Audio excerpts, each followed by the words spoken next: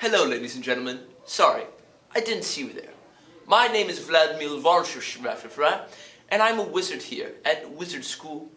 And today I'll be giving you a small demonstration on how to cast an invisibility spell. Now for this spell you will need 3 simple ingredients.